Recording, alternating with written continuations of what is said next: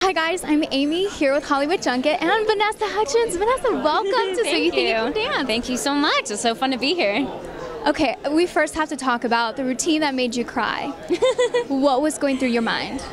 I mean, not a whole lot. I think that's why I cried. I was so invested and in the moment with Taylor and her performance. I love her. She's like Lord in dancer form to me, and she just crushes it. And the piece, the choreography was just so emotional. It blew me out of the waters. What were other standouts from the night? I mean, the energy in the studio was insane. But I know, it was so fun. I mean, Luke, I think, came in and just crushed it from the very beginning. The fact that he's only 18 and he's so emotionally available is just an incredible thing, and I think so important to have as an artist. Who else? I mean, Mark is so much fun, just hamming it up for the camera, and everyone loves it. Robert killed it. I loved him from the auditions, and he's still continuing to kill it. So I don't know. There's so many amazing dancers.